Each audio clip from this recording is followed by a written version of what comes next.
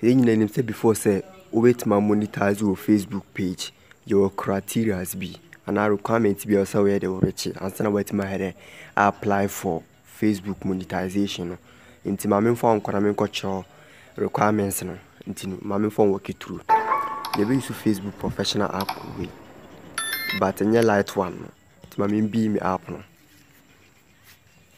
Into after say my B app and say no me de me bomb me profile no so. Aha.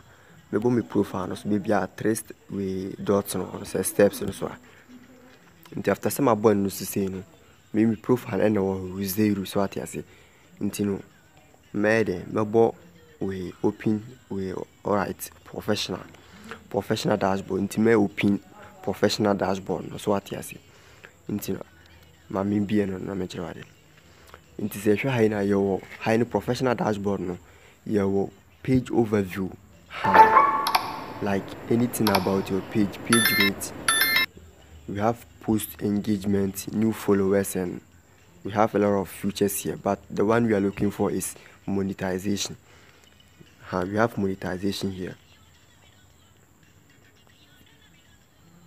so let me click on the monetization. Into say hwe na your features be high bonuses and your live ads and your in stream ads. Some features 1 2 3 way and available because of me country number one Ghana high number one into features when you available high, but more American other countries and then Facebook we eligible for or we countries we eligible for Facebook monetization. Almost all features be available or buy. Or Ghana high features available, so I think say are not yet available. But now your subscription high. Into high no na me boss we future high na wo Ghana high bit my boss no wa be share we criteria so. Into any my business no into say high na you are not eligible for. Okay, you are not eligible. The following criteria must be met. So what you say? Let's say minimum rich criteria. So, in the first of all, we have a minimum of 10k followers, but another day as usual, my rich more 19,708 followers. And a minimum of 250 weekly returns. But that feature is not working. We need a nyajuma. And a minimum of 50,000 post engagement. I think, and also I have 38,584 post engagement.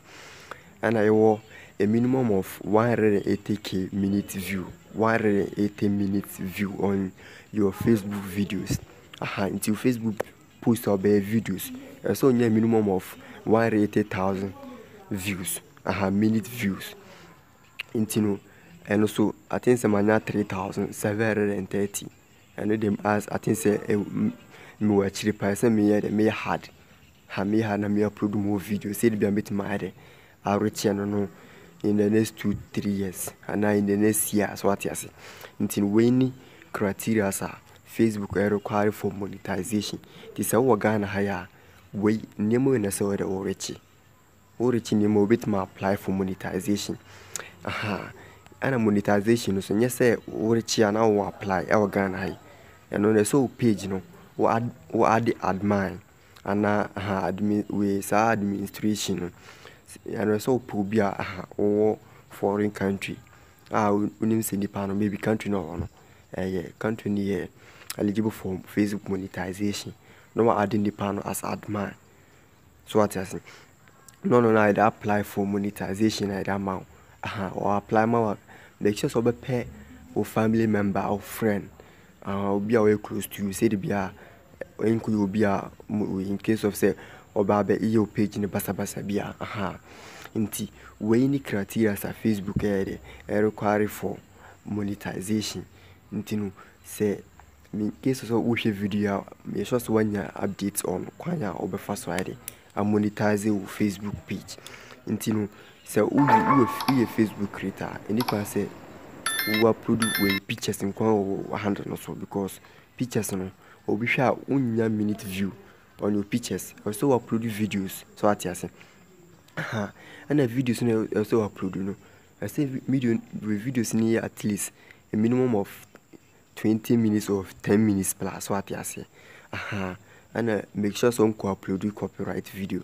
And yes, I YouTube for made strike. And that's all made violence built to accounts no so. A ban say how page no so what you say. Nti ana wa hye no so ayere amame. Nti sanity nti say the more na we upload videos a man for be hwe no won say we no e be feel sa ba bi duru high. Edu ana say de why the war reach a minimum of 180k views no so what you say. And I say 10k followers e kasa wa ha so what you say. But post engagement ne de na nya din. The more na we post na man for e like no now we know fail we na nya den kura very easy we no we na very easy nti we ni kwan ya obefa so ya de I'll go through Facebook monetization process no esa na tie nti in case of say when you video so I subscribe channel no or subscribe and the notification bell not on say the in the next video me upload bia no na video be me release bia no sabeka next video me de beba on YouTube monetization process no na program no. The next video be on that. Some person be miss ya. No subscribe. Or subscribe no the notification bell not on. Sanity. Makro bibia.